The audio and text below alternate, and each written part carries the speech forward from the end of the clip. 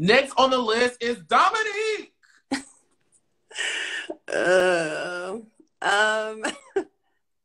Nasty.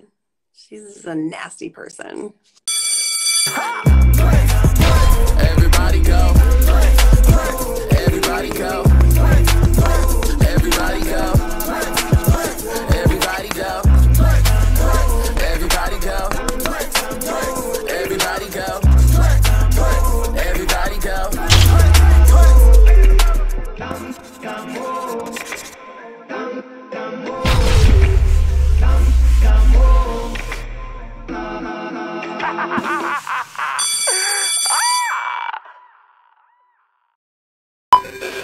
What is going on, everybody? This is Oliver Twixt here, your nerd boy cutie, reporting for duty, here to do the Lord's work once again. And I am happy to announce I am finally on Cameo. Listen, y'all aggravated those people. They sent me the invite, and I have happily accepted. So you bitches can now book the nerd for some birthday shout-outs, words of encouragement, anniversary, Christmas, Halloween, Hanukkah, Easter, Chinese New Year, all the things. I cannot wait to greet you guys. What is going on, y'all? Our video is about to begin in a couple of seconds. Before it does, jump over to the live chat that's happening right now, where you can talk to me and some of our other friends all around the world about the things we love to talk about. I want to see you in there. Hurry up right now.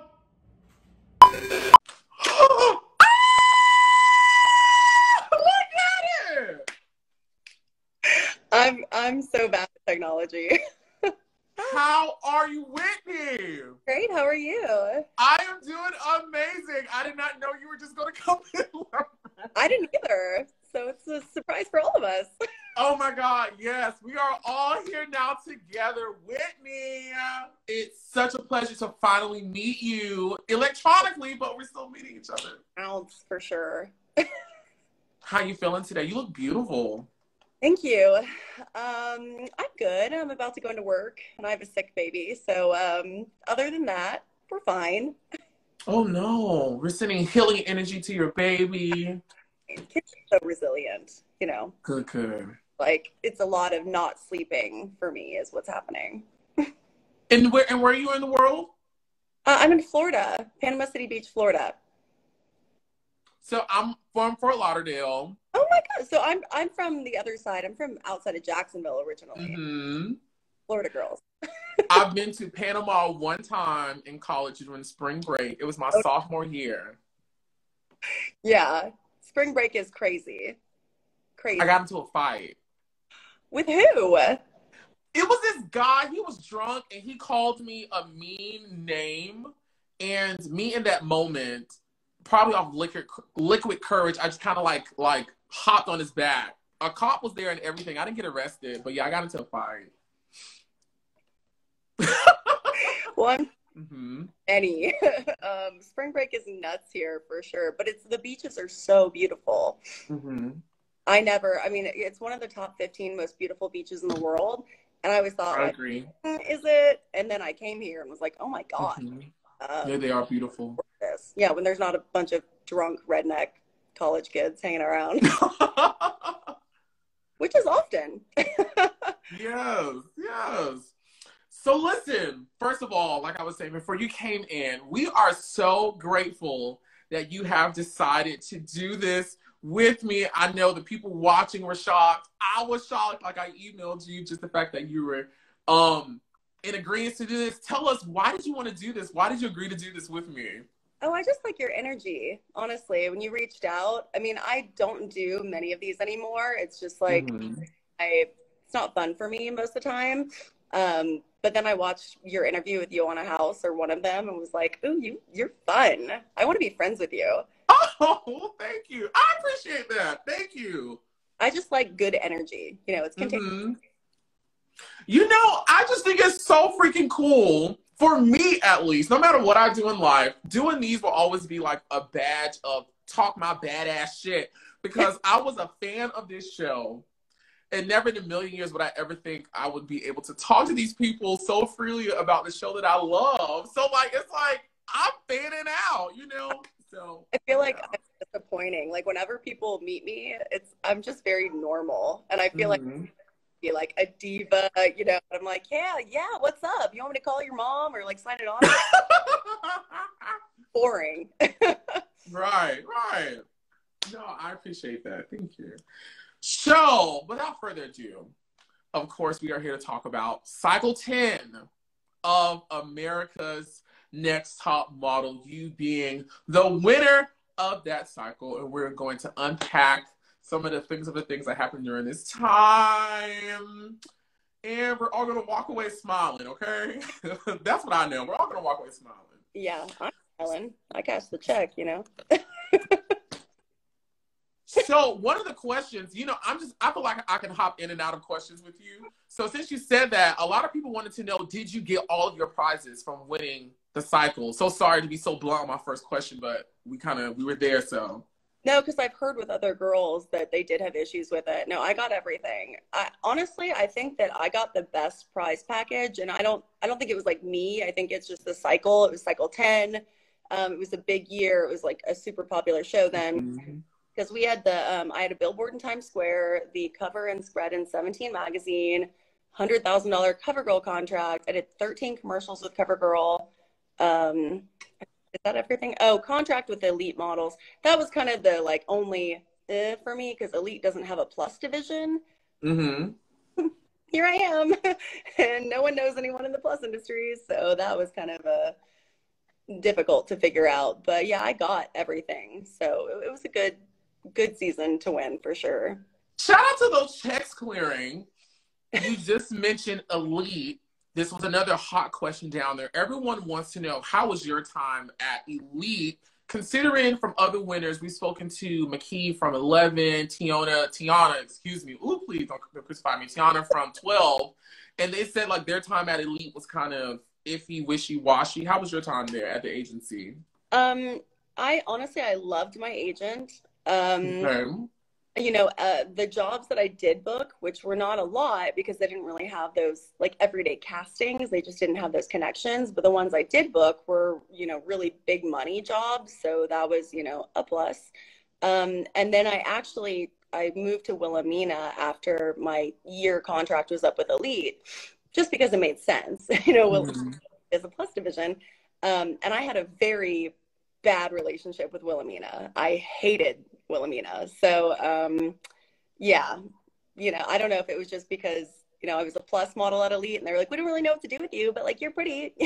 Okay. Whereas Elite was like, oh my God, like your hair is that color today. Like it just, it's a lot of negativity. Gotcha.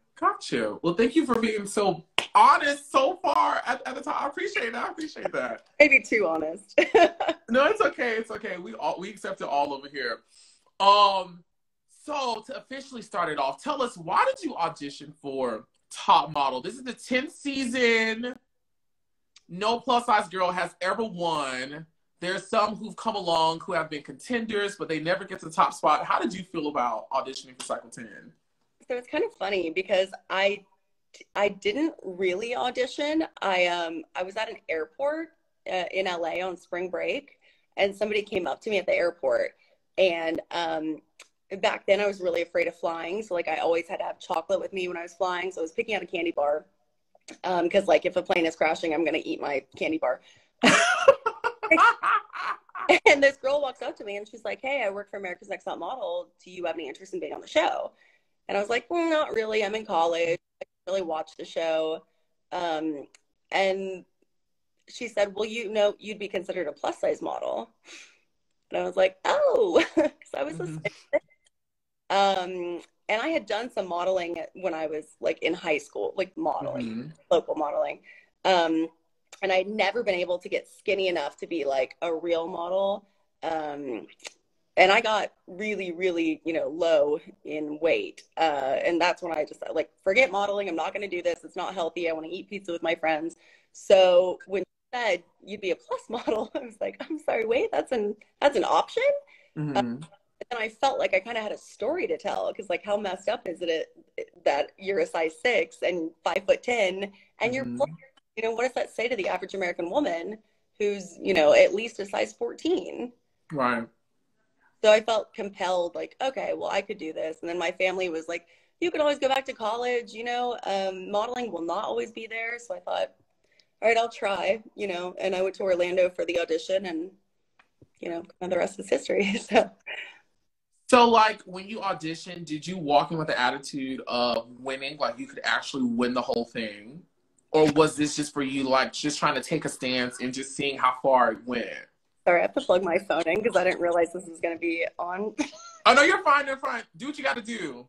Getting my charger. So when I went to the audition, I think it's one of those, like, fake it until you make it sort of things. Okay. Right, if my phone dies at some point, I apologize. I'll figure it out. Okay. So, we're here. No, you're fine. You're fine. So yeah, I think it was fake as you make it. I definitely was pretending like I had more together than I actually did. You know, like you walk in and you're like, I'm super confident, but you know, everyone has self-esteem issues, and you know, you say, I'm gonna win, I'm doing this for, you know, the greater good and all of that. And at the time I believed it, but looking back, it's like, you know, I was such a child. Did I actually have any idea what I was talking about? Or was I just, you know, saying what I thought, you know, would, I guess, expedite the process? No, that makes perfect sense. What are some of those things that you kind of dissect now that you said back then? Oh my God. Like I can't even watch the show because it's so embarrassing. And of course, you know, the main points are true today, you know, as far as like, you know, loving yourself and how messed up the modeling industry is. And I've spoken for, you know, 10 years at various universities all over the world about healthy body image. And I'm a spokesperson for the National Eating Disorders Association. So that obviously reigns true.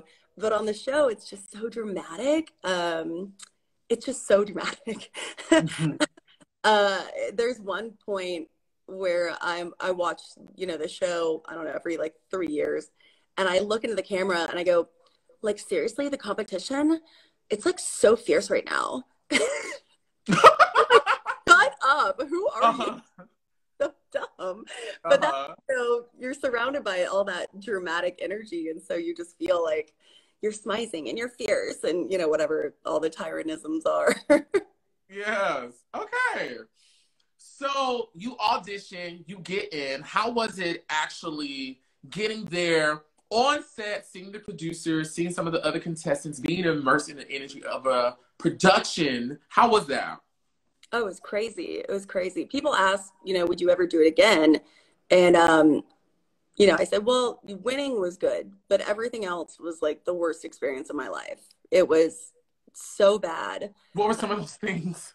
I mean, they lock you away. We had a 2-bedroom apartment in Manhattan, right? So 2 bedrooms, 13 girls, 2 bathrooms. Every girl that was a smoker had to quit smoking the day that they moved in. So the energy just like right off the bat is not great. And then like there's no music, no books, no TV, no magazines, and they don't tell you when you're going to leave the apartment again. So like you might be in there for 3 days and no one says anything to you. And if you're shopping for groceries, one, you're paying with your own money, which, you know, is whatever. But the cameramen are the ones who get the groceries for you. So if I make a list, like, oh, I really want to bake a cake, you know, I think it'll make me feel better. And I put everything on that list and they go to the store and buy everything except flour. Like, what am I going to do with that? So it's just little things like that you're like, kind of like tick, tick, tick, tick. Just things you can't control. I will say though, like the camera guys and producers were all super nice, but I also think that's part of kind of the ploy because you do these one-on-one interviews with them and they're like, oh my God, like, did you see the way that Anya looked at you during your runway show? Like, how did that make you feel? And you feel like you're talking to your friend. Like, you feel, you know, they're not your friend. They want you to say some messed up stuff. There's that. Okay. How was it seeing Tyra for the first time? Oh my God. Amazing. Her energy is just incredible. Even now, like I've co-hosted her talk show with her. on more than one occasion. And every time I see her, I'm like, oh my God, it's Tyra. Like, it's so exciting. And it's funny on her talk show because she's like, she comes from a separate part of the stage, and like you didn't really see her unless I was out there on stage, you know, co-hosting. She's like, hey girl, how are you? And come give me a hug. And I'm like, oh my God, she just touched me. You still fanning out. Like, oh, they're friends. Call me. Right. Call me, girl. Right. Okay. So overall, you were excited the first time you saw her because her energy was so infectious. Oh, yeah. And has always been since then. Got you. Okay, well, we're going to move into a favorite part everyone loves to indulge in these things called A&TM Roll Call. Now, this is where I name everyone who was cast on your cycle, the contestants, the on-screen talent, and the judges, and you tell me the first thing that comes to your brain, good, bad, ugly, or indifferent. This is your gut, honest response. Okay, it's been a minute since I watched the show. It's okay. It's okay. But are you ready still? Here we go. The first name, may she rest in peace, is Miss Kimberly. Ooh, yeah, not appropriate. I would just say drugs. Just, I don't want to be tacky, but yeah, she had a history. At the time she was on the show? She had been dating a guy who was a drug dealer. Yeah, she just kind of had a rough past, I'll say. I didn't expect her to leave. I didn't expect any of that from her. But yeah, when I heard the news about that, yeah, kind of immediately understood, you know, what was going on.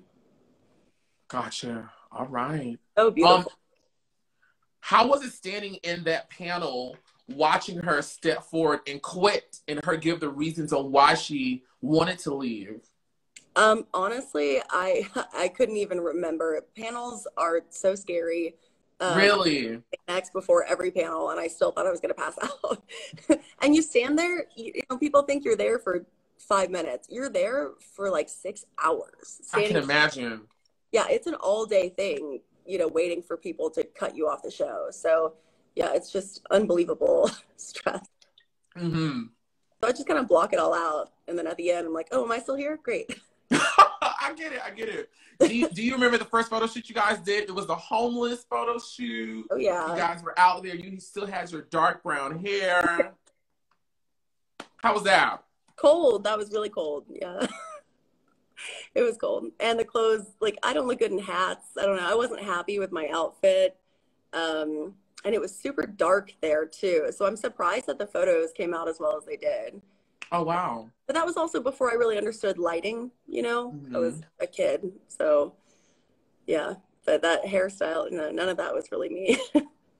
Did you like the photo that came out? Your best photo? The one you saw? I think my cheekbones look good.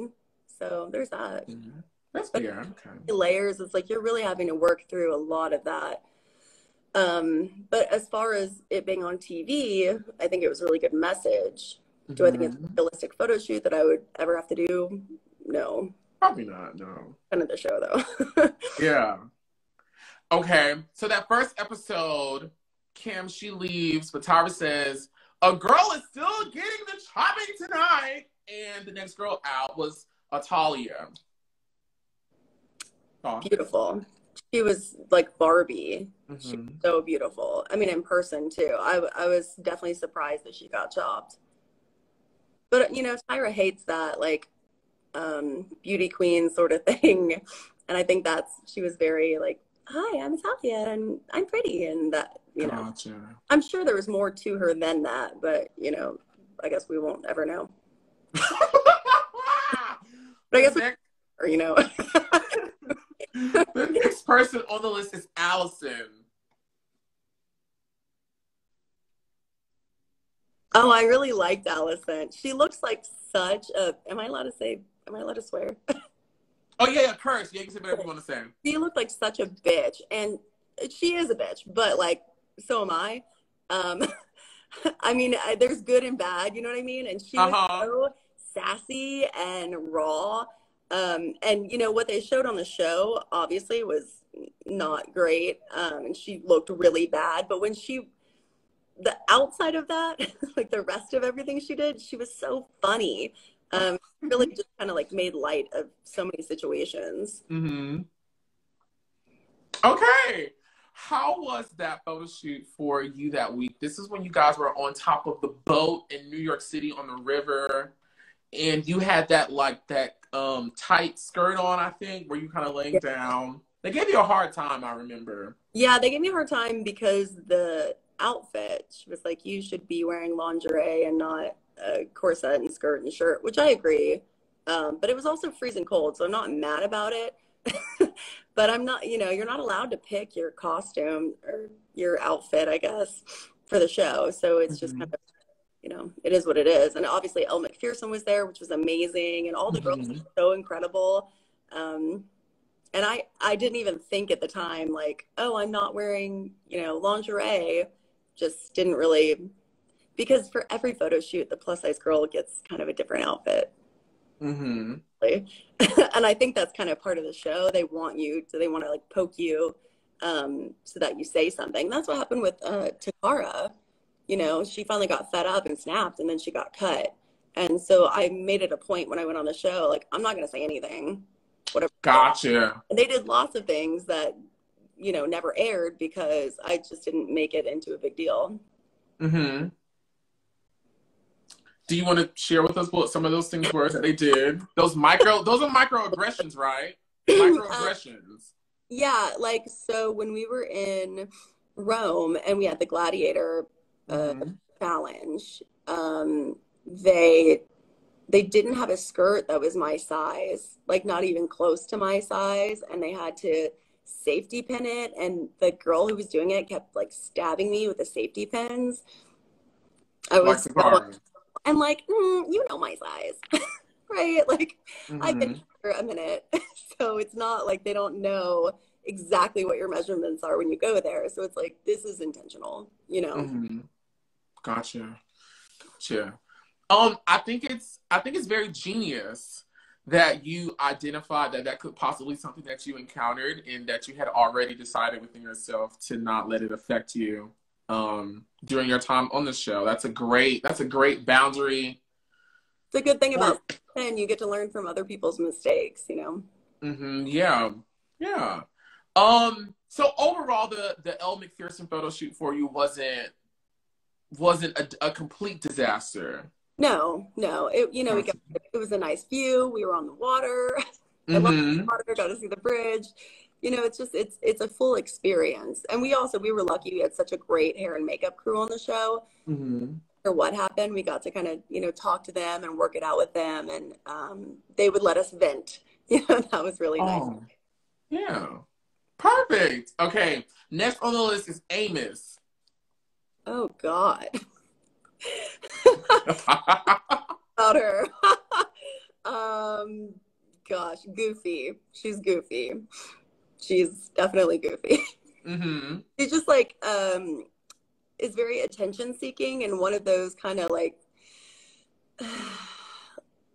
you can tell she's insecure, and so she's trying to go out of her way to sort of make fun of herself, be self-deprecating. But it becomes like it's overwhelming to be around someone like that 24/7. On America's Next Top Model, we know you're pretty. Like, come on. Let's just be a person and not a character all the time. Gotcha. Okay. How was that week's photo shoot for you? This was the meat photo shoot. You guys had slabs of protein on your bodies. Yeah, that would make it fashion. It smelled so bad. I bet. Ew. So bad. And what's funny is that my hairstylist, like, a year later ended up being like, on the same block, basically, in the meatpacking district. And it's funny because now I'm vegan, so I don't know if that like played a role. Right. Some PTSD. Yeah, I mean, it was gross, like you have your little beige thong on and whatever, and you have raw meat on top of you. And but that's the show. That's, it wouldn't be interesting if it was a normal everyday photo shoot. How were you able to power through it? What were you telling yourself? Do you remember? Like, how were you coaching yourself through that moment? Honestly, that I don't think that was my best photo shoot, so I'm not 100% sure. It wasn't at the time. It wasn't like, oh my God, I'm gonna be sick. It's so gross. There's meat. Because a lot of the girls were very like, ah, and like it's just meat. You know, you eat it, it's fine. It's not something I want on me, but it's, you know, it could be worse. It could be spiders. You know, It could be spiders. It could be snakes. Oh yeah, I would not have won. It could be a crocodile. Spiders. Yeah, meat. I mean, it's dead, so that's a plus, I guess. Next on the list is Marvita. Oh, badass! I love Marvita. Yeah, she was, and we were really close on the show. They don't show that. You know, it's not good at showing who was actually friends with who because it's all, you know, cut up so much. But Marvita and I were really close. And for real, if my phone dies, you got to give me like 60 seconds to go find a charger. Oh no, you're fine, girl. We're having fun. It's all good. It's all good. How did you feel about her treatment on the show? Like the trajectory she went on. She came in very strong, and then they started implementing, or at least from the viewer's perspective, these like insecure moments she was maybe having with herself that was affecting her performance. You being there, what was your take on it? Well, that's what they do on the show. I mean, they try to break you down. So Marvita, and also I will say like that hardness, definitely, some of that was just a facade. You know, like people act tough because they have to. And so I do think that they broke her down a bit, and that's their goal with everybody, really. And they wanted that soft side. But I think, you know, the truth is in the modeling industry, you don't have to be every single side.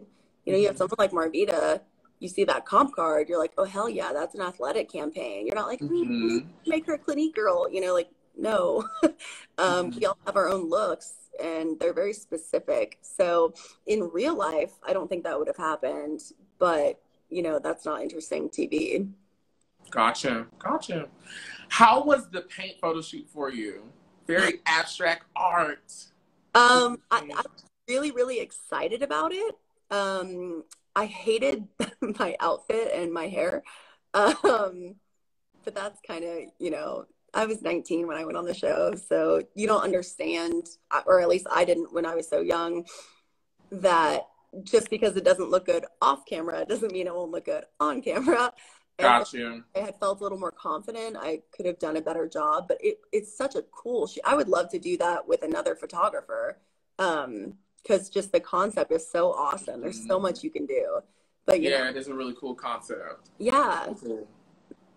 Do you want to go get your charger? Everyone's saying let her go get her charger, Oliver. Yeah, can I like pause this or something? Yes, you can. Okay. Y'all, I'm old. We were sailing on moonlight beds. We can hear the whistle singing. They seem to say, you stole my heart and gone away. As we said, our moonlight fell on moonlight bay.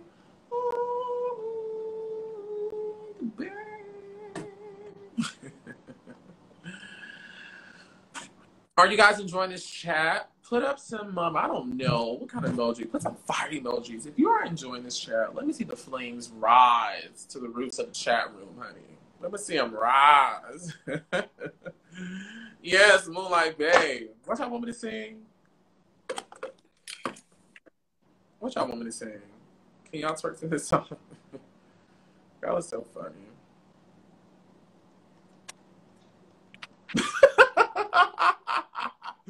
The comments are coming in delayed. Y'all are so funny. Y'all are so funny. If you want it, the things that make me let the guy. She's back. I'm back. Yes, thank you. You good? You all set? Okay, perfect. The next person on the list is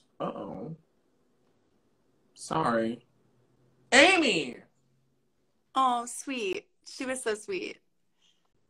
That's like, I mean, I don't have a lot to say about Amy. She was so wholesome and just kind of untouched. You know, she hadn't really been outside. Pure. Yeah. Innocent. How was the music genre photo shoot for you? Oh, fun. Yeah, that was really fun. The photographer, Russell, can't remember his last name. Someone to tell us in the chat. They're really good at this. Yeah, hot Australian. Russell does Sports Illustrated. Anyways, he was so great, and he seemed to really love working with me. And when your photographer likes you, like, as a human being, that makes a huge difference. Whereas, you know, a lot of them are standoffish. Sure. He was like, yes, like, this looks incredible. Go with it. It's like, okay. And, you know, I got to be in an empty pool, and it was just fun. You know, my sister was very 90s grunge, the flannel and all of that. So it was a really good time. Okay. Next on the list is Claire. That's it. Russell James. Good job. Thank you, guys. Russell James is his name.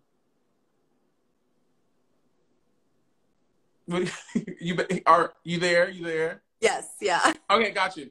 I'm reading. Sorry. Oh, yeah, girl. Yeah, the comments.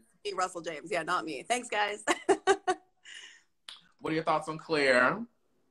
Oh, yeah, Hawaii. That's Claire's. She's a character. I mean, I love Claire. You know, after the show, I've spent some time with her. You know, we both lived in New York. She had Argentine Dogos, which my sister had. It's like a really random breed of dog.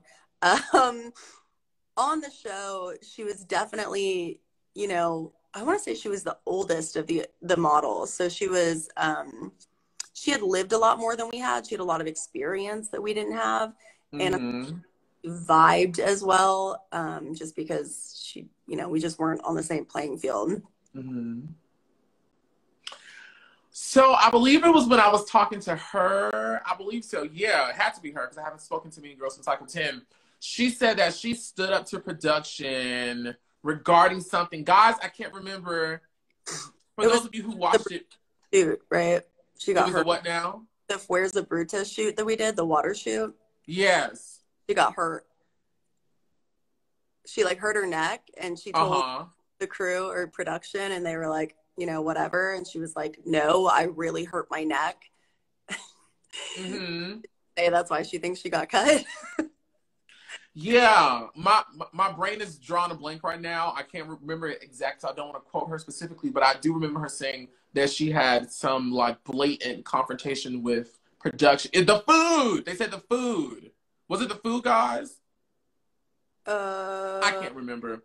But she did have some type of confrontation with them. And you remember it as that photo shoot when they didn't give her any. Like she got in a fight with food guys? I don't know. This is what I know. When we did the shoot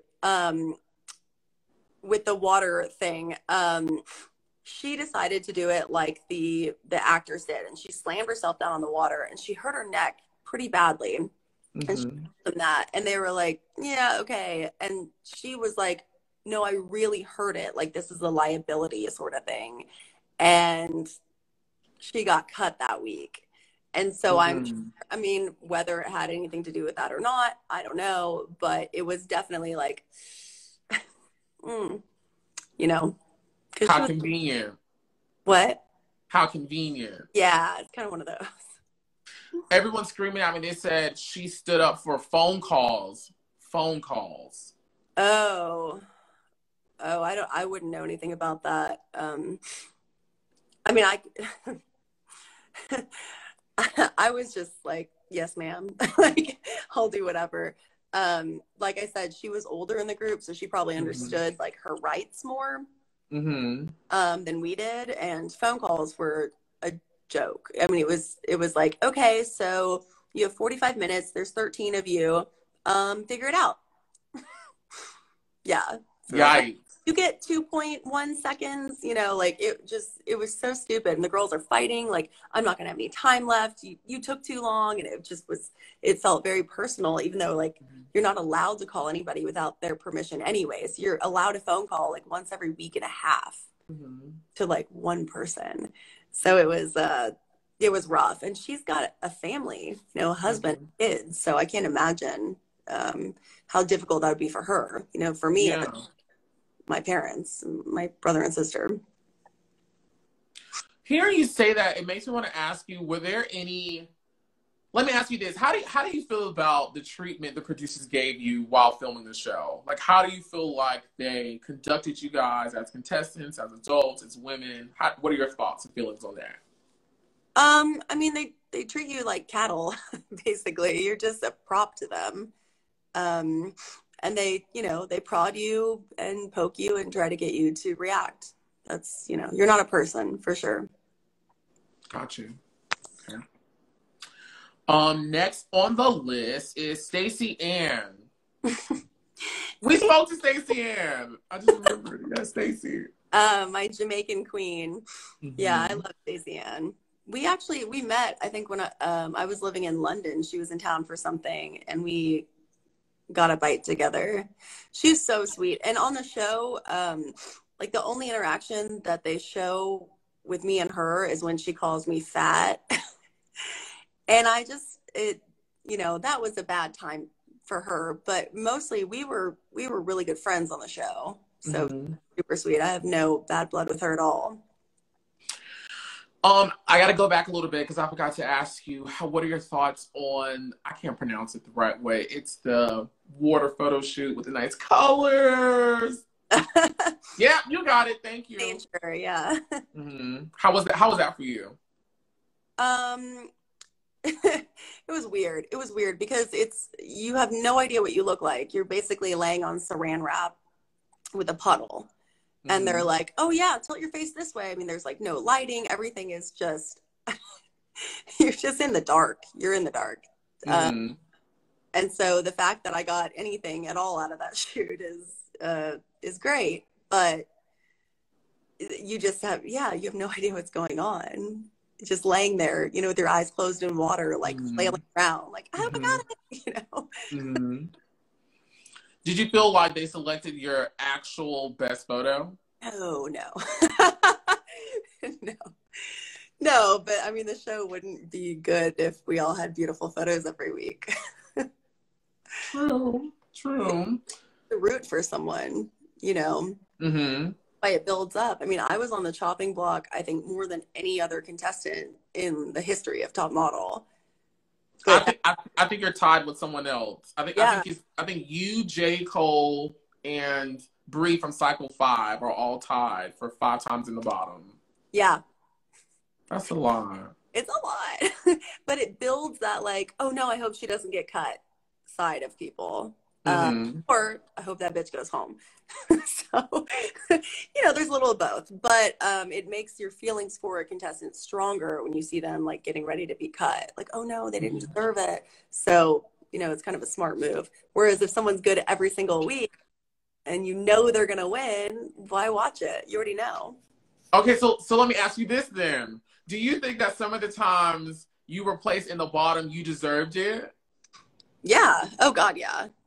Each and every time? No, definitely not. Okay. But sometimes, yeah, sure. I'm sure, you know, once or twice I deserved it. 5 times? No way. Okay, and so I'm kind of jumping ahead when I ask this, but I have to ask that question then to ask this. So do you think, by any means, the way you were produced on the show, you going in the bottom, your photo selected, do you feel like that was all a part of a plan for you to be the winner, to create this, to create these stakes and this anticipation and all that? Well, I don't think that they know who the winner is when the show starts. I really don't. Okay. But yeah, I think every week, you know, they have an idea. But here's the thing, like what you said about the photos. We all know. You got some photos of girls. They're like, you know that's not her best photo. You know that. But you put it up there. And so I feel like the producers and Tyra see the talent and they don't necessarily share that with everybody else. You know what I mean? Okay. Like, they know who the better models are, but they don't show the audience necessarily. So I think in their head, they're like, okay, this girl's good. This girl's going to get up there. But, you know, they do have to build anticipation. And it's not interesting if, like I said, if photos are good every week. No, right. Yeah. I'm loving your perspective on it. I'm derailing from roll call because we've gotten deep into this conversation, and it's going to be my last question on it. We're going to get back into it. So a lot of people have this big theory on Cycle 10 regarding you being the winner, that like you were a pre-select to win. They always knew they wanted you to win. What are your thoughts on hearing this? If it was anybody else in any other cycle and the plus size winner won, they would have said the same thing. Because for 1 out of 12 or 11 other girls who are all size 0. So in order for a plus size model to compete against these girls who are in a completely different bracket of modeling, it's ridiculous. Like, in real life, that doesn't happen. I don't go to castings with size 2 models, you know? It's just doesn't happen. I know you guys are enjoying this video, but we need to take a little break to get a word from our sponsors. Hey there, little black boy. Are you trying to figure out how to get your bag without being one of the hustlers and movers on TV, but you don't know how? Come learn business from me, a degreed CEO. Follow me at What You Know Quan, and follow my podcast at Straight Facts TV, where you can learn how to get your money right and how to do business. Looking forward to seeing you soon.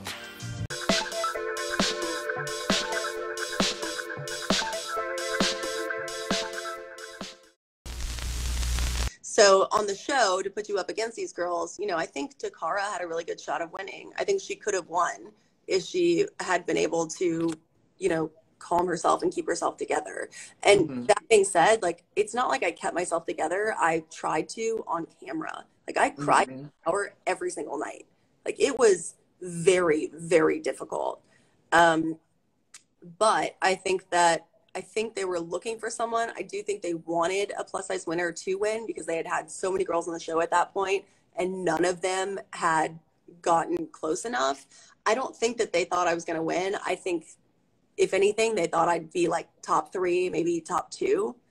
And then we had a really dramatic finale with Anya and I. And I honestly think that my finale, like, interview with the judges is why I was picked and not Anya. Okay. And so when all that is said and done, you feel like you won fair and square? I do. Bam. Bam. There it is. Y'all heard it from her. Y'all heard it from her. There's no theory. There's no pre-select. You feel like you went in there, Cycle 10, and you did what needed to be done, and you whipped all their asses, and you won fair and square. Bam. Yeah, in so many words. No, I said it for you. Yeah. Next on the ANTM roll call list is Lauren. Oh, Lurch. Yeah. I love her. Well, she would call herself that. She was so cool, and such a nerd at the same time. And that's another one. We were really good friends. We slept in that one bed for 7 girls. We slept next to each other pretty much every night until we went to Italy, and then we kind of had a falling out. But yeah, I really liked Lauren. She was a cool chick. But yeah, she I didn't think that she had any chance of winning just because she can't walk. You know, she's just very awkward. And I understand that because as a tall person, you know, in middle school and high school, like, I had to teach myself how to, like, stand up straight because you want to, you know, cave your shoulders over and be the same height as the other girls. And I totally get that. But, you know, if you want to be a model, you have to walk. And she just couldn't seem to get that down. Yeah. But her bone structure is amazing. How was the the commercial shoot you guys did? When you guys, like, walking in that restaurant, you guys had the lipstick, you guys had to do those commercials. Girl, I don't speak Italian. And I, like, puro la licenza della mia labbra. I feel like that's exactly what I said. I don't have any idea what that means. How much time did y'all actually get to sit with the script? Hair and makeup. We just had hair and makeup to learn the script. And they're like, oh, memorize it. I'm like, I can memorize it. I studied Latin. Okay. So like I can read it and know what the words mean to some extent, but I don't speak Italian. And so I cannot speak Italian. Like I can, if you have a test, you want me to write it down for you? But like as far as saying it, no. But I mean, you know, that's the fun of it, right? Let's give these girls an Italian script and see what happens. Great idea. Yes, and of course, everyone down in chat right now is commenting the most iconic line we did get out of that moment, which was Dominique's Brasilia. Yeah. Oh my God. How was that standing in panel watching that? Did you bust out laughing? I don't remember. Like I said, I was just like blacked like out every panel. Like, please don't let me pass out. But yeah, it's I mean, none of us did well though. None of us were like, oh well, her shoot was bad. Like we were all bad. Especially me, I was bad. Yeah.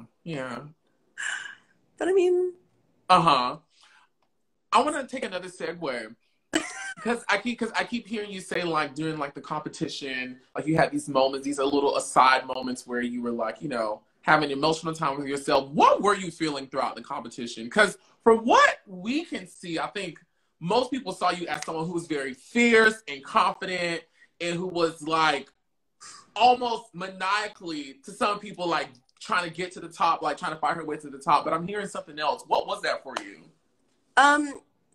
Yeah, well, it's kind of like what I said, you know, with my interview process. Like it's a fake it till you make it. So, and I was this confident, like, I'm going to get there and I'm doing this for all the women in the world. And, you know, and I do feel that way, but was I able to really, you know, live my life that way at the time? No, I wasn't, you know, the most confident person in the room for sure. But I had to be that person, you know, because other people were looking up to me. And so it's just kind of the same thing throughout the competition. Like if I just used Takara as an example because she's like my favorite plus model.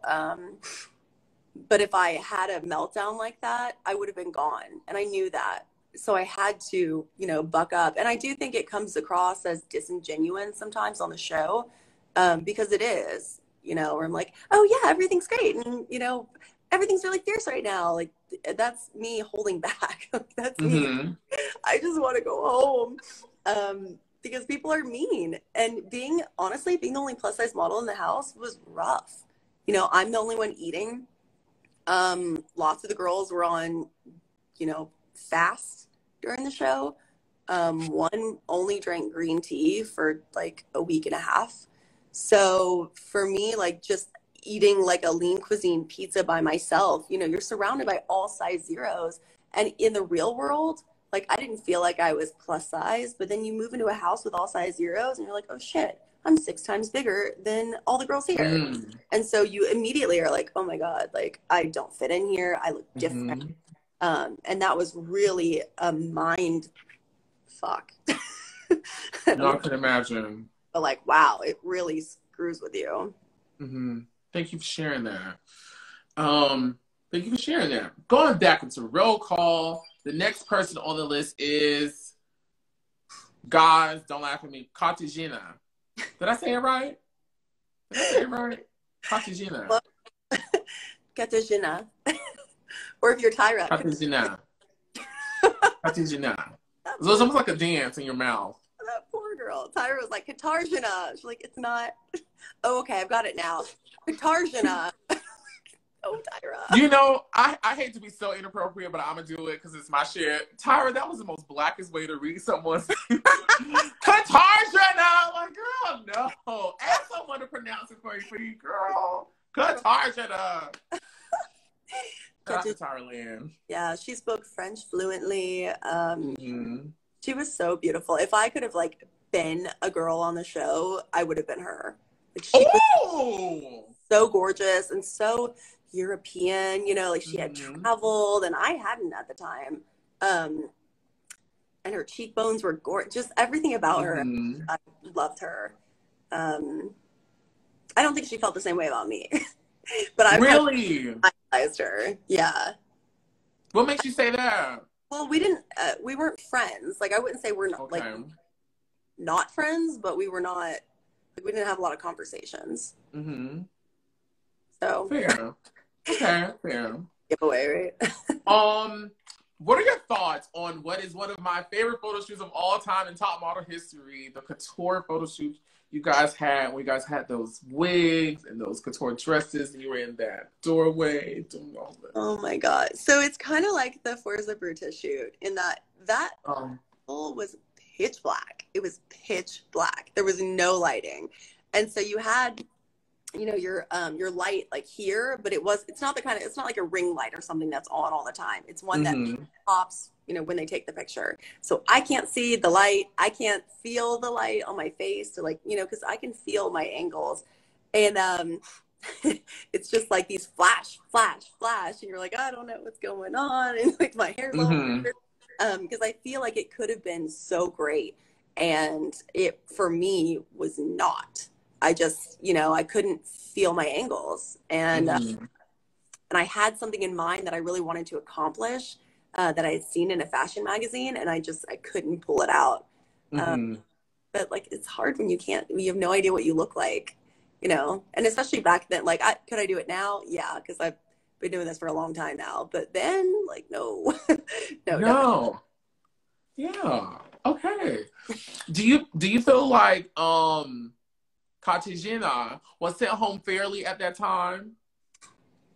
No. Honestly, I mean, I would have picked her for one of the winners for sure. You know. Do you think? No, I'm sorry. There's a handful of girls, like, you get the girls to go on the show and you're like, you're a character piece. You're going to be the angry one. You're whatever. She was definitely one of the girls that I was like, she could win for sure. Do you think they sent her home because maybe she just hadn't contributed to the storyline enough like the other girls did? Probably. She wasn't, you know, like I said, she's really European and she was really cultured, and I just don't feel like she was ever going to get into that, like, cattiness that the other girls, including me, did. So yeah, if you're not interesting, then people don't really pay attention to you. Fair enough. Next on the list is... Can I say this? She was the one girl I was like, why are you here? Like, why are you here? I know why I'm here, you know, because I'm a plus size model, and like, that's not an easy market to break into. But she could have walked into any agency in New York and signed. So why the hell is she doing reality TV? That was my, like, I would love to know that, because it made no sense to me.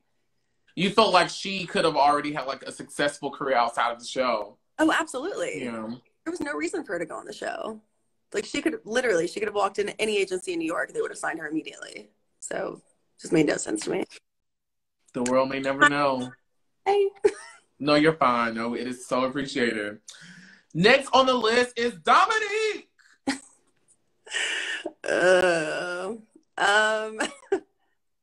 Nasty. She's a nasty person. I mean, like, emotionally, like, when we were coming home from Italy, so there was some drama, and I'm not going to quote it correctly, but like, her ex baby daddy's son had gotten shot, and she was like, yeah, in your face, like, celebrating it. And I was like, you're a bad person. That's not something that you should do. She's, yeah. Have you guys had any time since the show to like smooth things over? I feel like I saw her somewhere. Maybe. I don't know. No, I guess I saw her at the 17 magazine launch. So like, that wouldn't have been a good time to talk. No, not really. We were just, you know, kind of like Claire. She was a little bit older. She had more experience. She had kids. We were just not in the same, like, realm, you know, outside of top model, we never would have had a conversation. And then, you know, just in general, her talking in third person. And I think she was the same as the rest of us in a lot of ways. Like, there's no way she was as confident as she was pretending to be. Like, there's just no way. Where she is, like, good for her. I wish we could all have that kind of confidence. But, like, talking in third person and, like, constantly, like, Dominique does this and Dominique does that. And, you know, Dominique's going to win. It's like, that's just, she was that way in the house, you know, and dealing with that 24/7, just, like, it's a lot. You know, it's a lot. Did you consider her to be a strong contender to win the competition? No, never. No, she's not a model. I mean, she's not. She's not even commercial. She's not commercial and she's not fashion. And those are really the only two options for modeling. She could have been a singer, an actor. Like,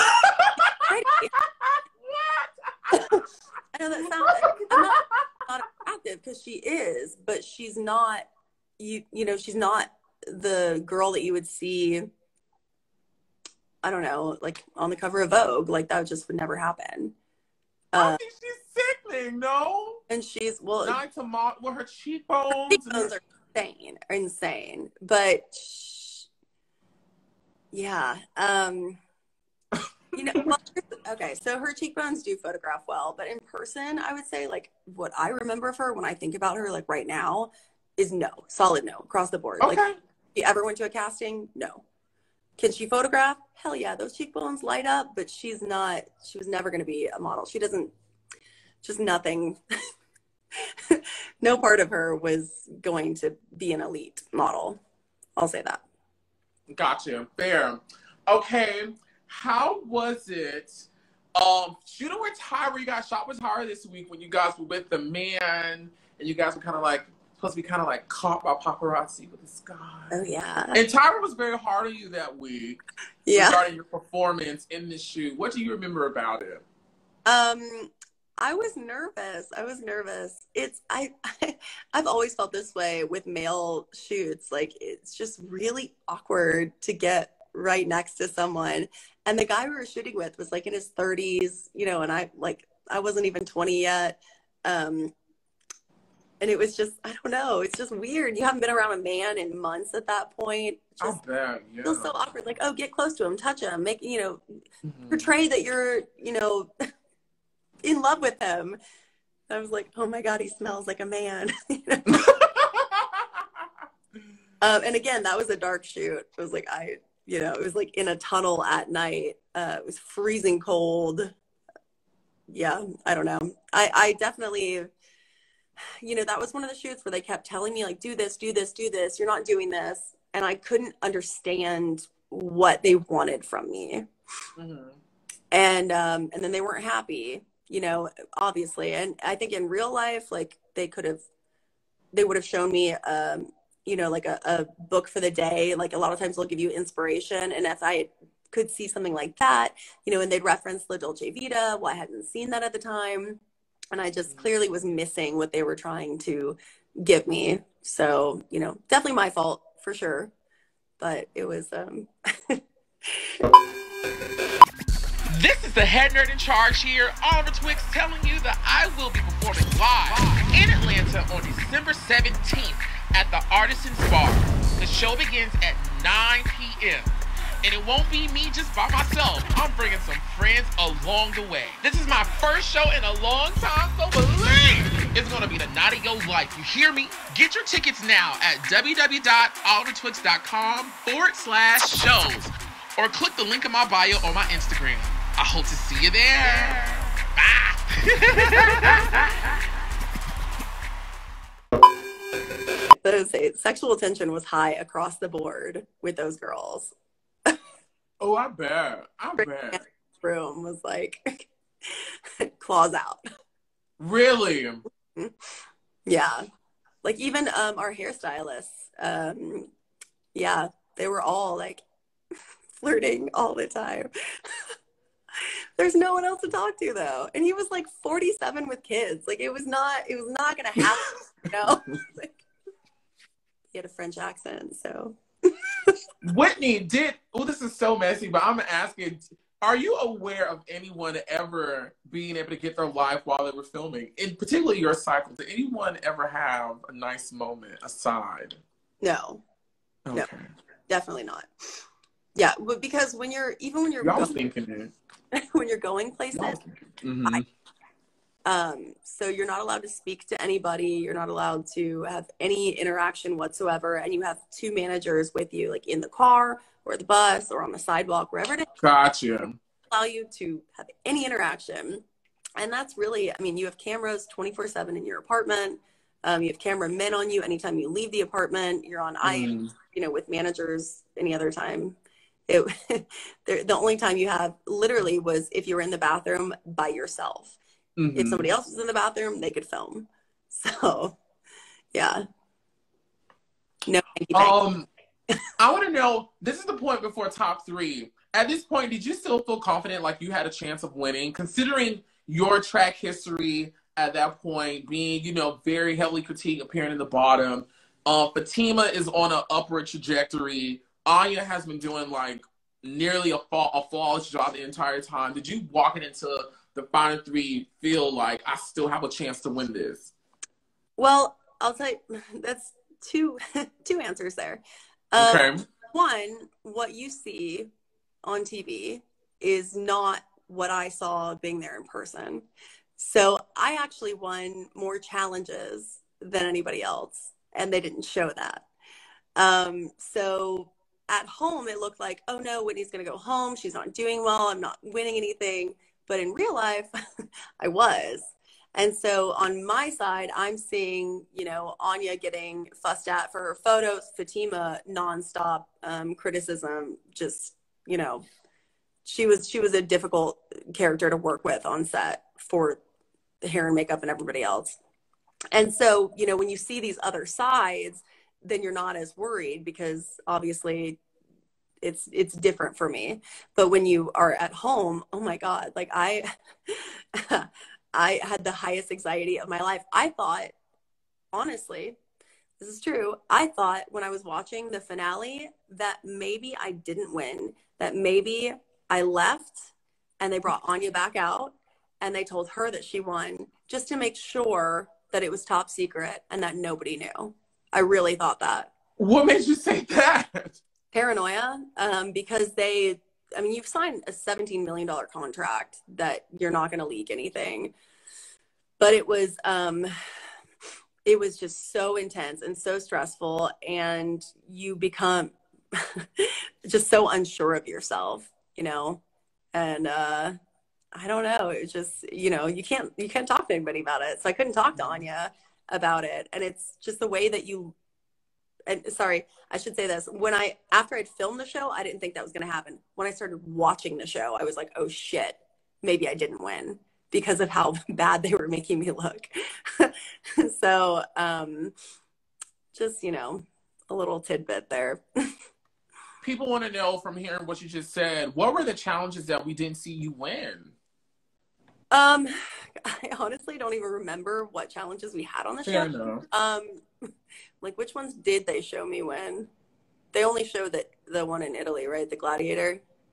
That's the one I can remember. Guys, if you remember something else, let us know down in the chat. I know I won another one where 7-Up was involved.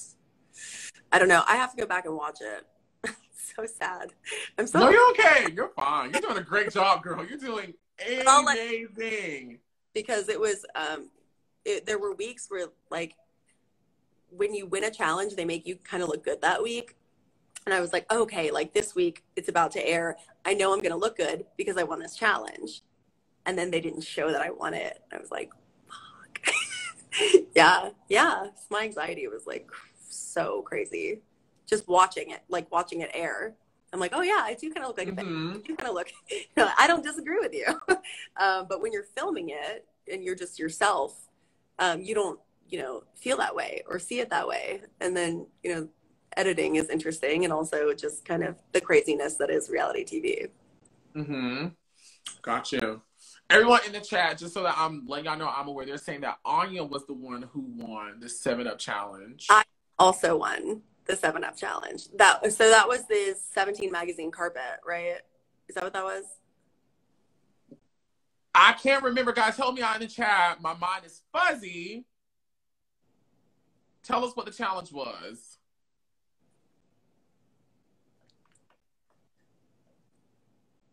I think it was the 17 magazine green carpet event. So once everyone said we got a right, we got a yes, we got a yes. We got a yes, it was. Okay. Yeah. Yeah. So I also won that. And that was the episode specifically that I was like, oh, I won the challenge this week. I'm going to look so good. And then they didn't show it. And I looked so bad. I looked terrible that week. Just like really disingenuous, and it just was so negative. And I was so excited to watch it. Like, this is going to be one where I actually look good. And then it was bad. So like, oh, okay, so that's the thing. So apparently they can just do that. Yeah. So did you also when Anya won, she shot like a photo shoot with it too, right? There, yeah. So I want to say it was Anya, me, and maybe somebody else. I don't remember. Anyways, I was there. I also shot, but they don't show it. They don't show it at all.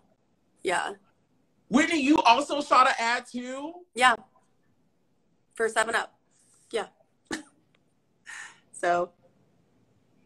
And then wasn't there some money associated with that win too? There was, yeah. 10,000. Did you get it? No. And you know what? I have to think about, I honestly don't remember what happened. If it was like a choice of mine, or if it was if I was like the runner up or something. I don't remember. I have to watch it again. I got you. I'll follow. Okay. But I was there. I shot. Those are the facts that Ms. Whitney is presenting to the classroom, guys. She was there and she shot. And we did not see it. It was edited out. Next. Too, but yeah, I have to watch it. What'd you say? I said there was another one too, but it's been like 3 years since I've watched the show. Mm-hmm. I'm a little rusty. But that's okay. It's fine. You know, it is what it is. I won, so that's the important part, but it's just frustrating because you guys at home see it and you're like, oh, this bitch didn't do anything. She never won anything. She wasn't good. All her pictures were bad. And on my side, you know, coming into watching the show, I'm like, oh, I did really well. Like, everyone's going to be on my side. It's like, oh, they're not actually, because that's not how you look on TV now. It's just interesting. No, that is very interesting. Thank you for sharing that with us. Thank you. Next on the list is Fatima. God, night and day. When she went on the show, she was nightmare. Just really. Oh my God. I think she wanted to be the drama girl. I think that's what she wanted. I think she didn't think she was gonna get very far. You know what I mean? Because in the very first episode, she's like fighting someone. Do you remember this? Mm-hmm. Like Muhammad Ali's like granddaughter or something. It was the very first like schools in session. Okay, yes. She has orange hair and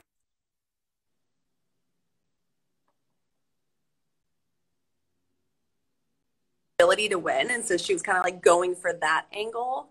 And I don't think, honestly, I don't even think until like through the entire show, I don't think she got like how beautiful she is. I really don't.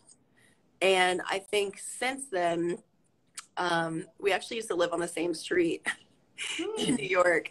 Since then, she's come into her own, and she's so successful and beautiful. And I mean, like, as a person, not just her looks. But on the show, she was a completely different human being. Just really, venomous. Gotcha. How was the cover girl shoot? I love your photo. Oh, thanks. That was the closest we got to the Coliseum, so that's cool. It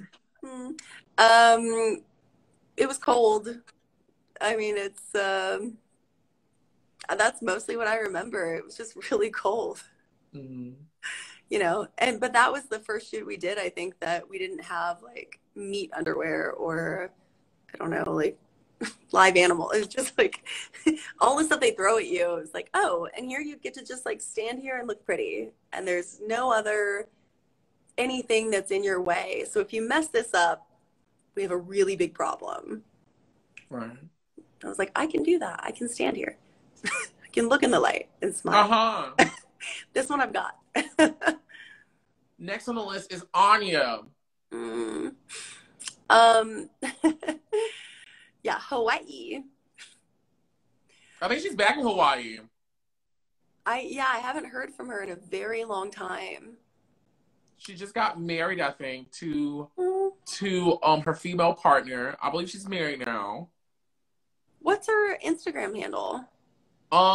It's something weird. God send it to me or DM it to Whitney and I'll DM it to her. It's something weird like pop or something. I can't remember. So, Anya and I on the show, we were best friends.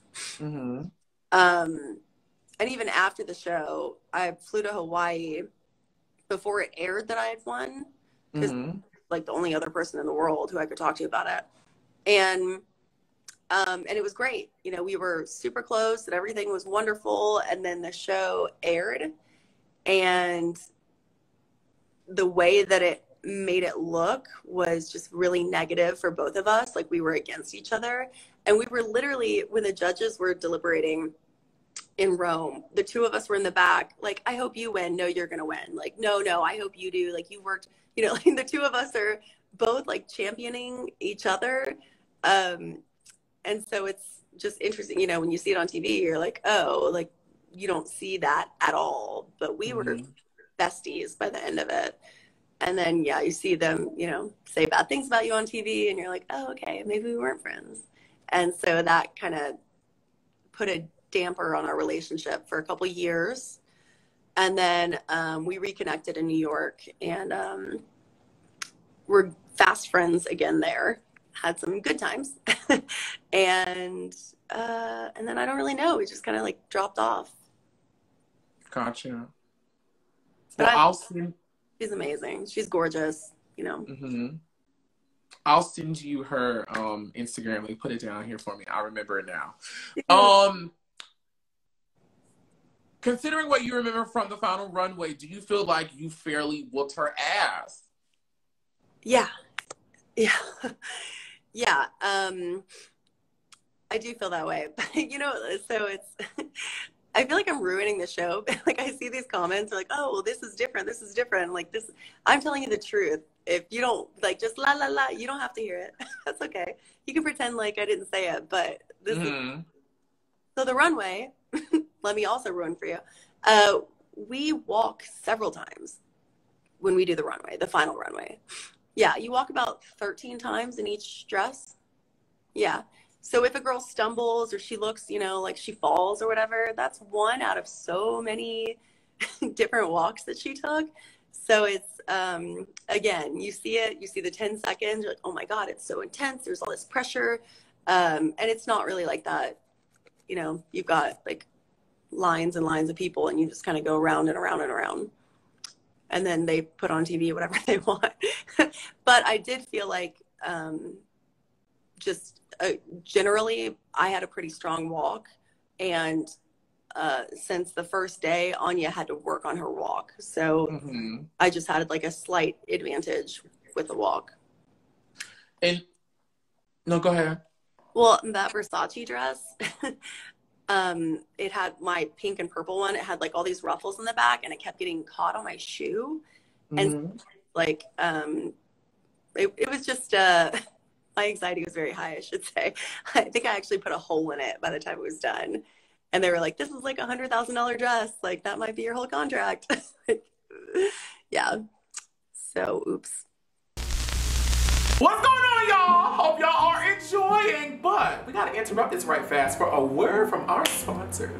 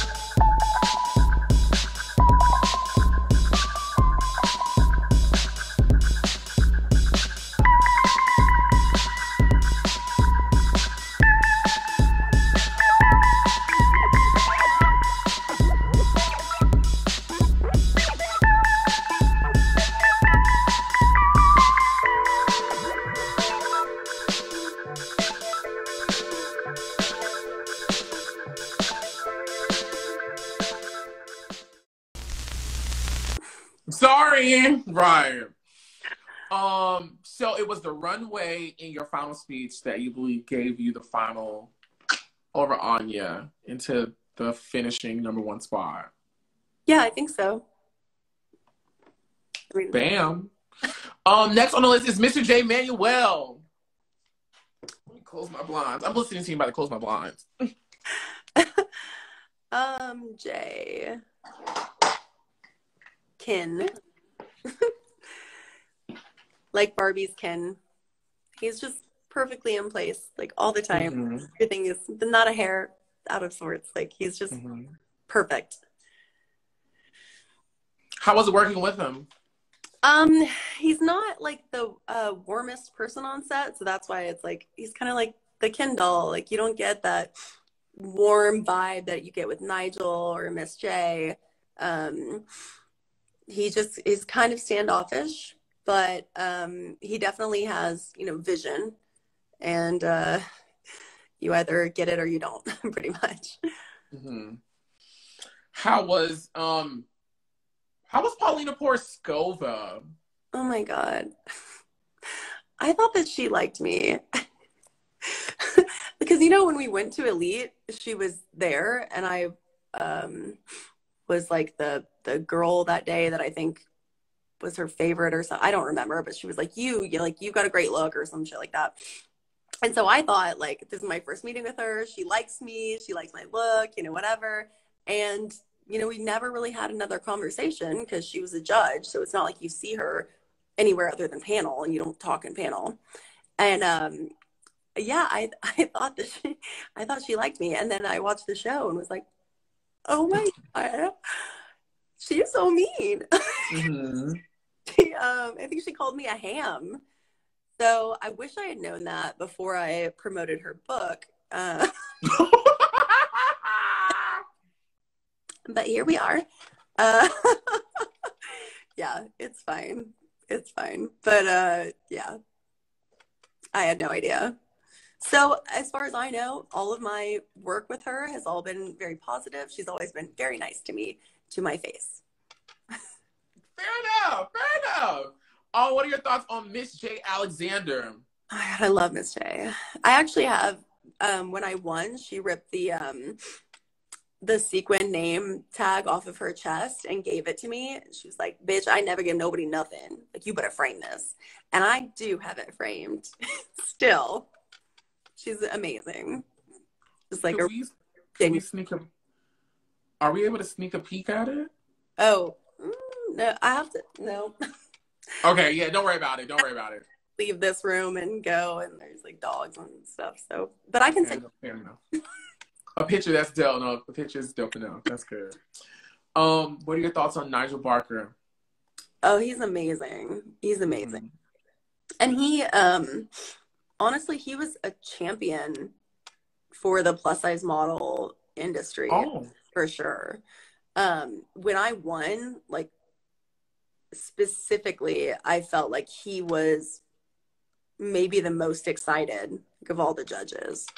He's really, passionate about that. So that was just really cool because he's worked with so many different people and done so much. And so, like, when somebody who's big like that gives you the approval, it's like, that's just, it feels really great.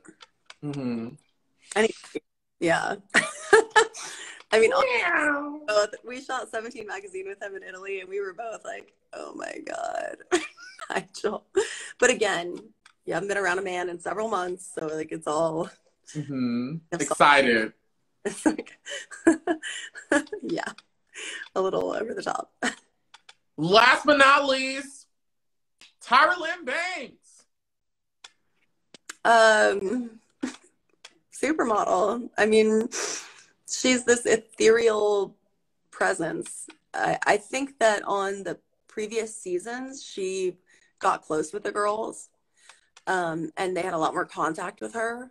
And I think that, at the end of every season, there's only one winner. So you got 12 pissed off girls who don't like you.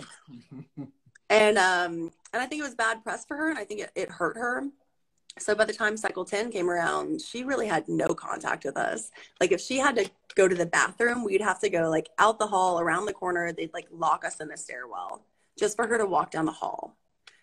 So there was no interaction, like I said. And even when I co-hosted her shows with her, nothing. Like different dressing rooms, no like hi, like nothing, no conversation unless we were on stage.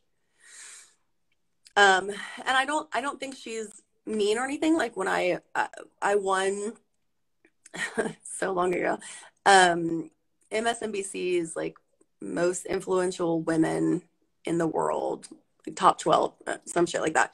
And she sent me flowers, like a huge bouquet of flowers and a handwritten card. And it was just like, it was so kind and unexpected because she obviously didn't have to do that, but just very little contact. You know, we're basically, I don't think she wants anyone to say bad things about her anymore, which I don't blame her, you know. Gotcha. So you don't take it personal? No. And it also, keeping us all at an arm's length, like I said, she's still like this, she's a supermodel to me. It's like, I've worked with supermodels. I've worked with like really big people, and Tyra's still the one person that I would get around and be like, oh my God, it's Tyra. Like I shot a commercial with Rihanna. And I'm like, hey, what's up? And like, no, nothing. Like just, she's an idol to me. Fair enough. Fair. I'm very excited at your perspective, because you did echo like what many people say about her when they're trying to talk about her in a negative, like, you know, she wasn't really reachable, she wasn't really any of that, but you take it more as understanding like maybe she didn't want to invite all that type of energy around her, and she exposed herself to negative opinions about her and stuff like that. Maybe, you know, maybe that was her trying to put up barriers. Your perspective intrigued me. Only one girl wins, so you got 12. And everybody always blames Tyra for who wins. Like, there are other producers with just as much power as Tyra on the show. So it's not just her, but she gets all the negativity from it. So yeah, if I'm in a position, like, there's no way I'd put myself out there like that. Makes sense. Here we with some fan questions. We're gonna zip through these. The first one is from Josephine _. Thank you so much for roll call, though. That was an amazing roll call. You did fabulous. Like, you did freaking amazing. So sorry. Just want to make sure you know that. You did amazing. Yeah. I'm sorry? I said thank you. No, you're welcome. Josephine _Salas 05. There is a rumor on the internet that production told her to gain weight prior to filming the show. Is this true? No, that's not true. But they did tell me I had to be a size 6 on the show. So wow. When I had the audition, there's actually several months between auditions.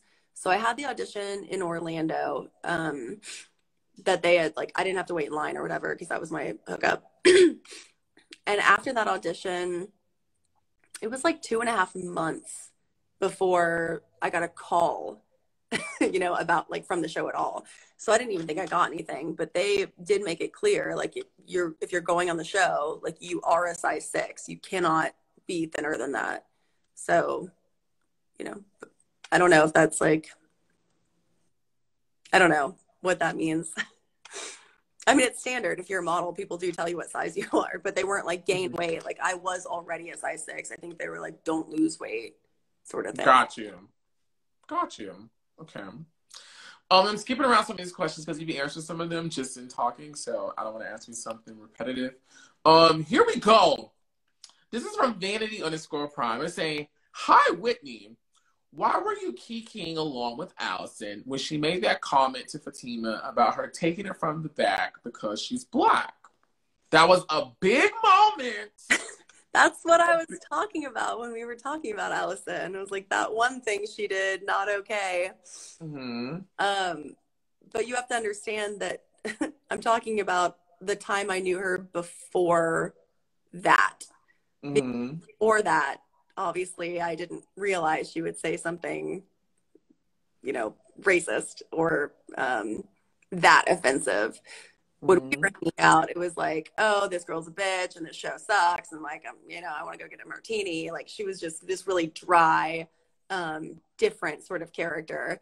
I'm definitely not championing Allison because after I saw that, I was like, oh shit, that is not okay. But when they're living, like we don't see everything that everybody else does. And I remember when that happened and it was like, oh no, we can't do that. So that was a good time for her to leave, for sure. That moment became something bigger behind the scenes? Yeah. Yeah, it wasn't like she wasn't kicked off because of it, I would say, but it definitely shifted, I think, the entire dynamic of the house.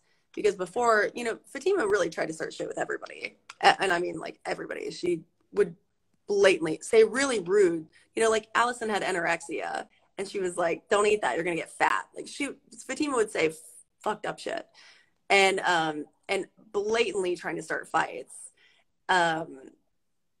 But yeah, then Allison took it to just a totally inappropriate place and I think it just shocked everybody.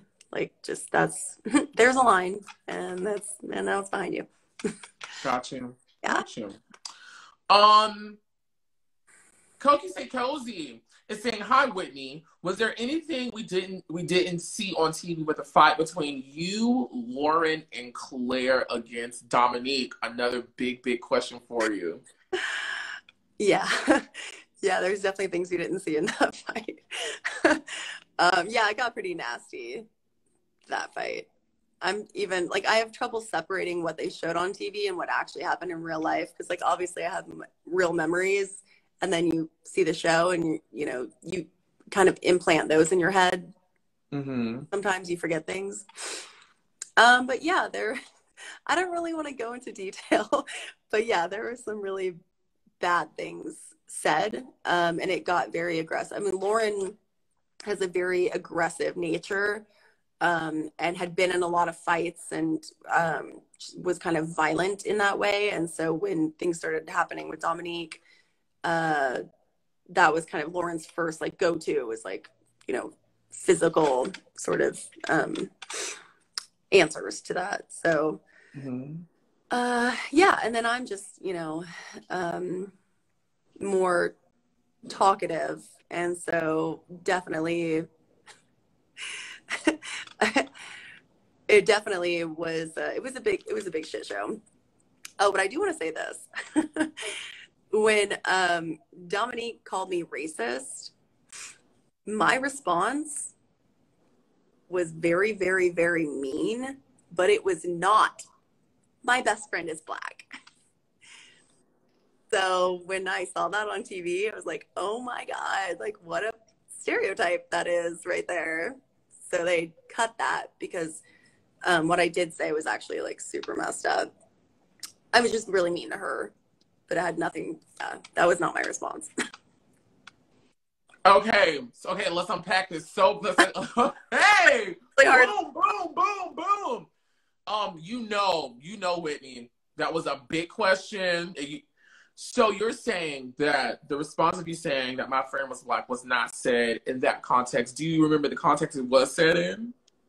I'm sure it was after that at some point, like, because at that point, like, you've called somebody racist, like, then I said whatever, and then that dialogue would continue. So like, dude, like my best friend is black, like whatever. But my initial response was not like, you're racist, my best friend is black. Like, that's not how it works.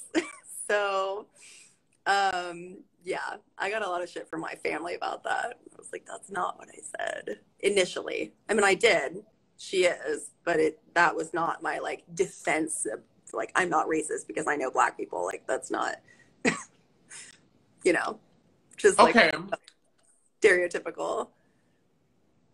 No, I'm with you. So I want to know, what does Whitney say officially to that question about you on the show? Because it was a question I was going to ask you. We kind of jumped ahead. But what do you say to people who take that moment and contribute to this idea that you were some sort of racist or had racist feelings? What do you say about that? I mean, I've always just kind of thought that actions speak louder than words. Okay.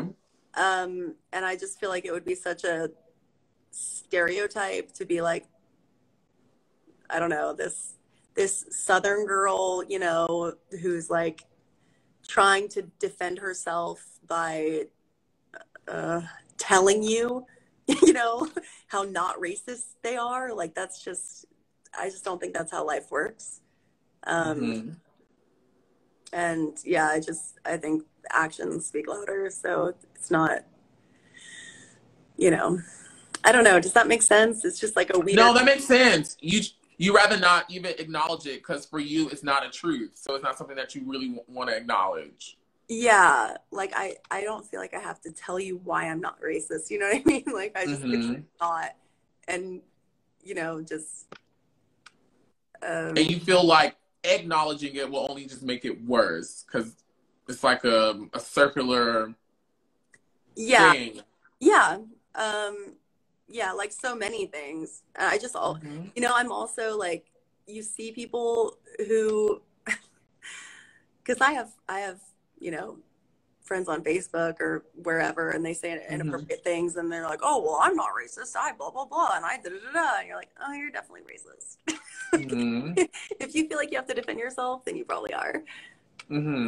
But yeah, I've never felt that way. I have explained to people before, like if they bring up the fight with Dominique, like what really happened. But, you know, that's like a more personal level, I feel like. Okay. That's fair. Thank you for sharing what you did share. Thank you. I really do appreciate your perspective and your stance on it. You sharing it. Here we go. This is from Julio D. Quintero. Oh my gosh, this is so amazing. I won't lie. Oh, I'm sorry, they asked about the Dominique situation. You already said what you need to say on that. I'm sorry. This is from Kimmy Rowe. The recap episode of this season is so iconic. Between Marvita walking around naked and Claire constantly breast pumping Milk, are there any other antics you remember from the house? Sorry, any other what that I remember? Antics, like what things that people did. Oh God.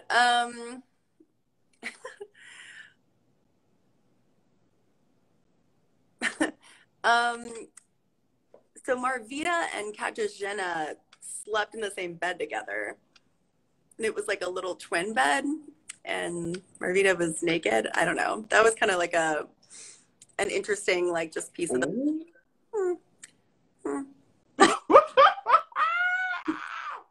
And then,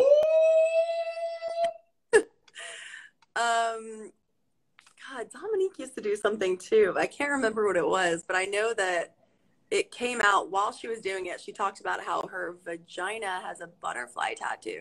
Like, it is tattooed like a butterfly. And I remember that because the cameraman, you know, is like next to me filming, and I was here. And so he like turns like, fly. Oh my God. Shit, I can't remember what she did though. But a lot of the girls were naked, honestly, also. Anything beyond that?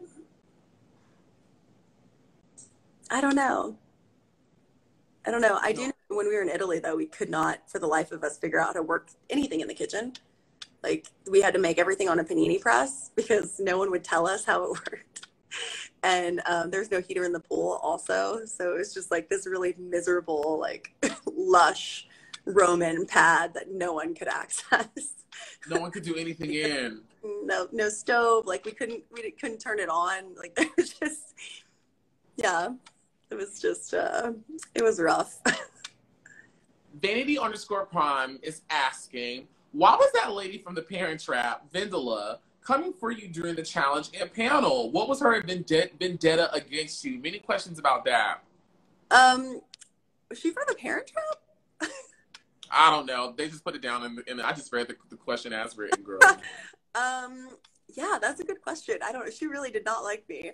I don't know. It's,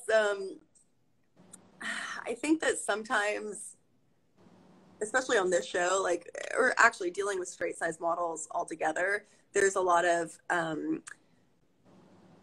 like tension and backlash because straight size models, especially if you're someone like Vendela, who's been in the industry for like 20 some odd years, have to be so careful about what they eat and have had to be, you know, a size 0 for their whole life. And I'm sure that they have a lot of like anger and resentment for that.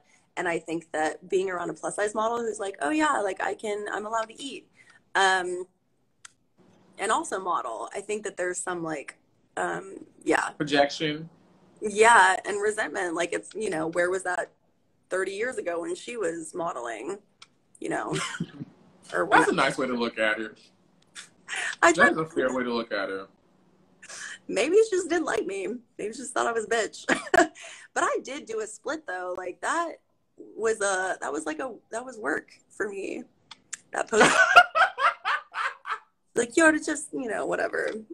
Like I did that in jeans. That was hard. You did. You did. I did. She's like I was, you know, she made it seem like I wasn't being serious, but like you're with all these Voguers and they're like wild and they do all these crazy things. Like I was just trying to, you know, have like a 10 have fun. The energy that they had. And she's like, you weren't taking it seriously. Like I thought I was. Yikes. Do you feel like they picked your best photo each and every time? This is Beck__ Wolo. No, definitely not. I mean, and you feel like this was because? Well, I don't feel like they didn't pick my best photo every time. Like I'm a victim in some way. Like I just don't think across the board that they pick your best photo every time, regardless. I think there's girls in the house that are probably not that interesting or not doing enough on the show, and maybe the producers put up a photo that's not that good, and that sort of helps them on their way out. That's a theory, by the way, that is not proven. But watching the show, it's like I said, there's no way. You have some photos of girls that like their eyes are closed. Like you took 10,000 photos, and that was the best one that you found. Like I don't buy that. So yeah, I mean, I guess that's my 2 cents on it. I don't believe that they put your best photo up. Fair enough. Thank you. This is Kimmy Rowe asking about one of the biggest things that happened on the cycle. Fatima in her travel documentation. They want to know, what do you think of Fatima's travel documentation drama? Do you feel like it was staged? Oh man. Yeah. Yeah. And let me tell you why. Because when you go on the show, you are required to have all of these things and you have to submit them. Like in order to just make it to the audition, you have to submit all of this stuff. So for her to miraculously not have it and be the only girl who somehow got on the show without it just seems really, really too coincidental to not be made drama. Mm-hmm. I mean, I my passport to go on the show. Like I didn't have one before I went on. That was a required document just to audition in LA, not the initial audition, the second one. Mm-hmm. So yeah, she was at that audition too. So what were the conversations like in the house when that happened, when she was able to continue and Stacy Ann wasn't? Like, did y'all ask her, like, girl, what's going on? Because I would have asked her. I would have. Mike and all.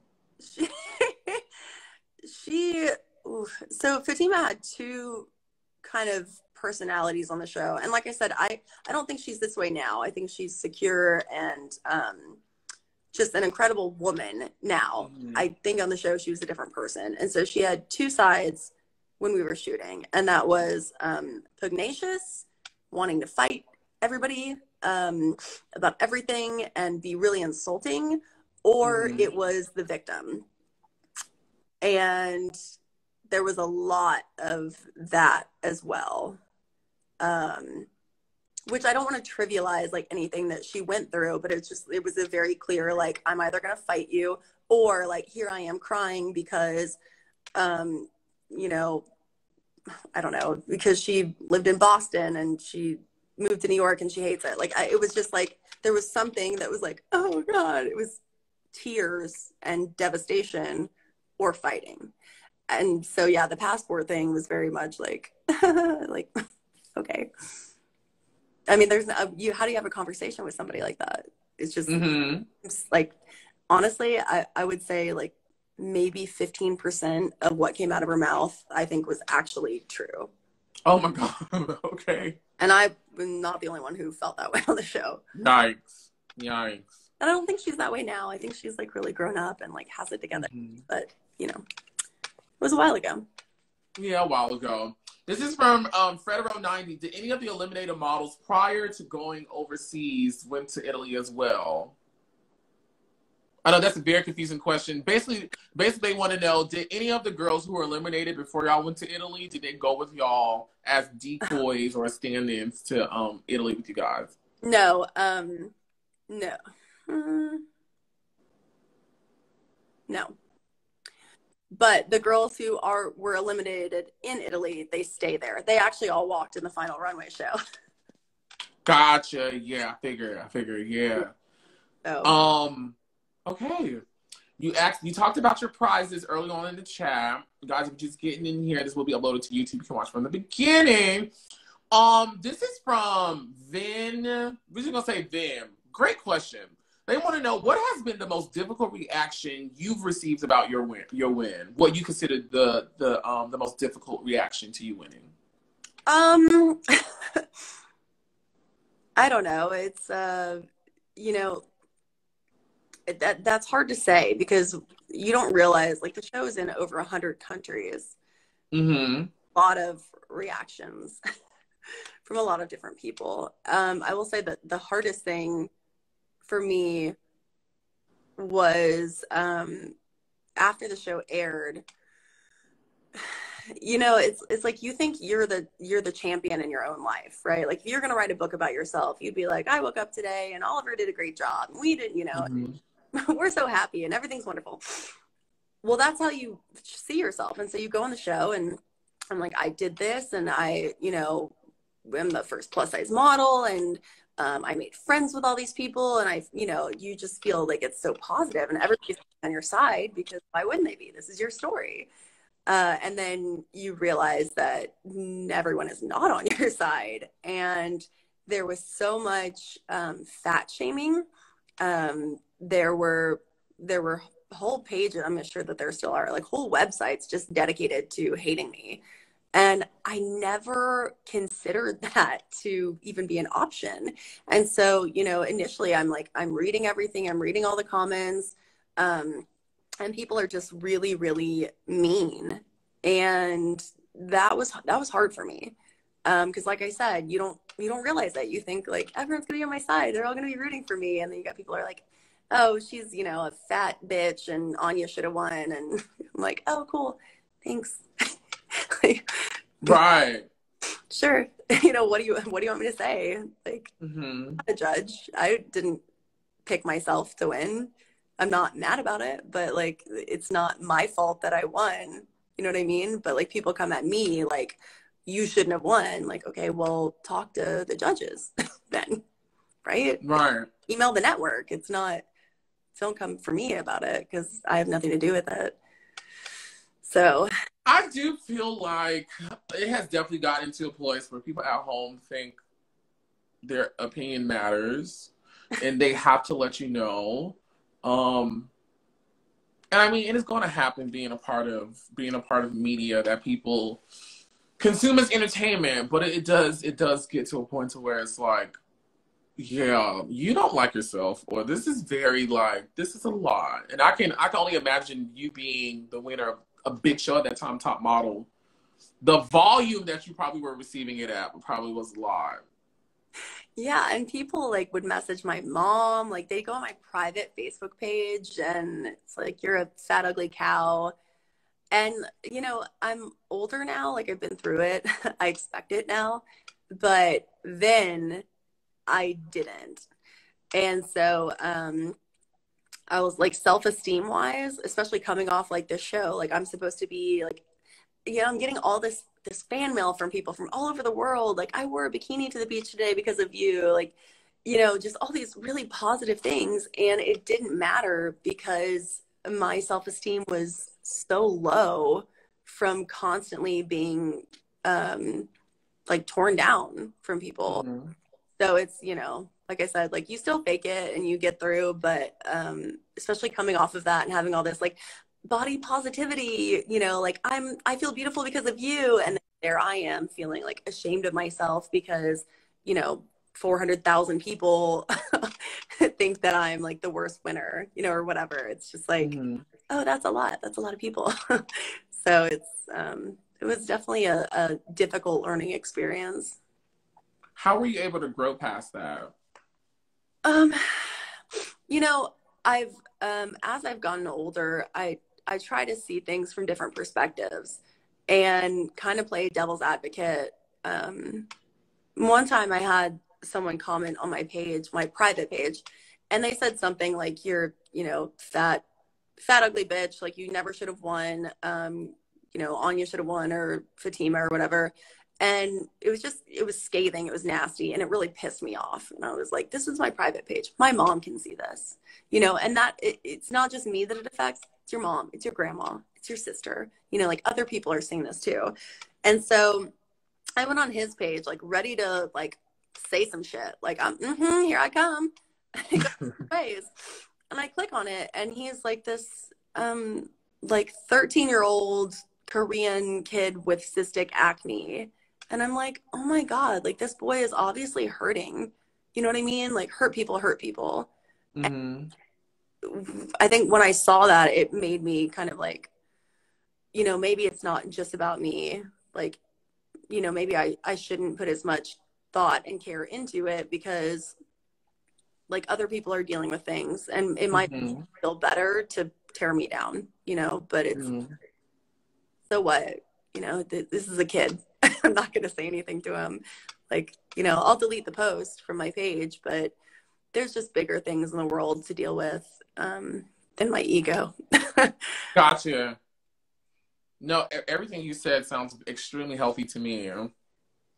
Sounds extremely healthy to me. A very healthy way to disempower those type of that type of energy coming your way.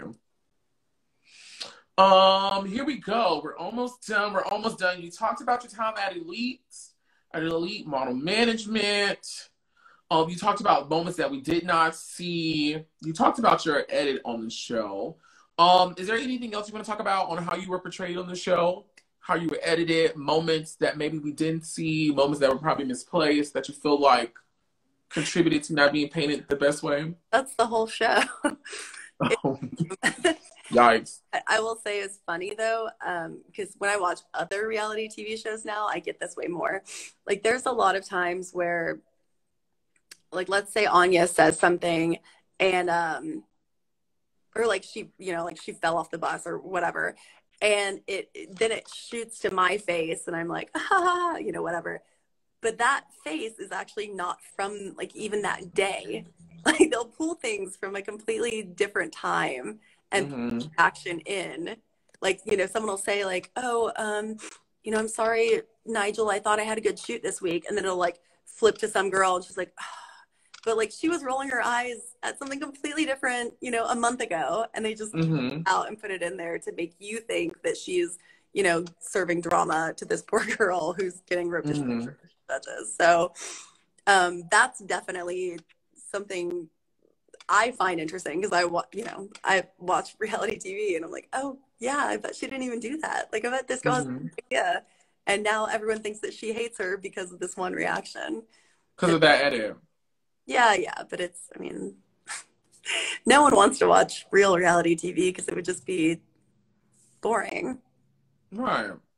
So I want to know, with you having the feelings about the show that you've expressed during this chat, how were you able to reconcile going back, still filming? Like you popped up on some cycles, you were there for cycle 22, you still went and did Tyra's show as a host. How were you still able to come around this entity and be around those people that had like done these things to your experience, your first experience?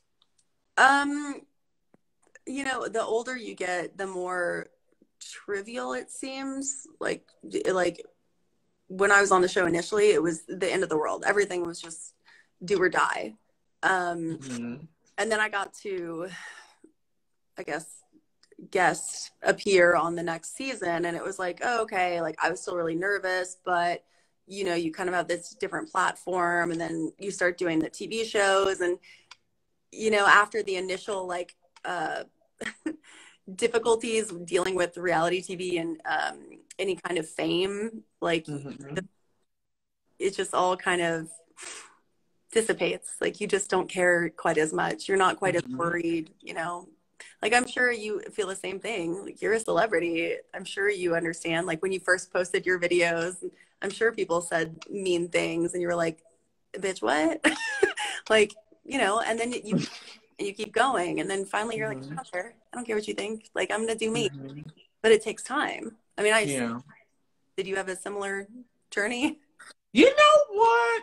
Whitney, to be quite honest from you, since day one, anything that I've ever done in media, I've done it because it makes me happy. You know, I'm really like my biggest fan as well as my biggest critique, my biggest critic. So there are moments where like I'm reading myself down, but there are moments where like I'm serving the look or I'm doing the things. I'd be like, bitch, you gotta go, bitch, you better eat them up. And so for me, whether I get 1,000 views, 1 million views, 10 views, the fact that I did it and I liked it, that's enough for me. Yeah. So no matter what nobody ever says, it like it really doesn't bother me because it's like, bitch, you're miserable. Because I'm popping. I wish I had that perspective in the beginning, but yeah, it's good for you. Yeah, it's, you know, it's a lesson you have to learn for sure.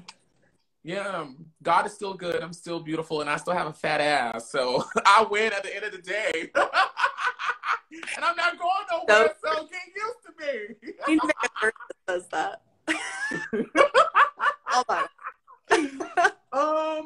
Okay. I want to know, Whitney, about something. Now, this is me just fanning out because you were on Top Model, not age shaming at all, but you were on Top Model when I was young, so I was like really invested in all y'all. And I remember like you had to like a dating show, not a dating show, but you had to like a dating website. You were doing something like with like lingerie, I want to say. Like you were doing like a lot of businesses. Tell us like what happened to you after Top Model? What were some of the things you got into? What you doing now? Plug. Well, yeah, so I won Top Model. That was good. And I feel like a lot of girls win the show and then they're like, okay, cool, check, I did it.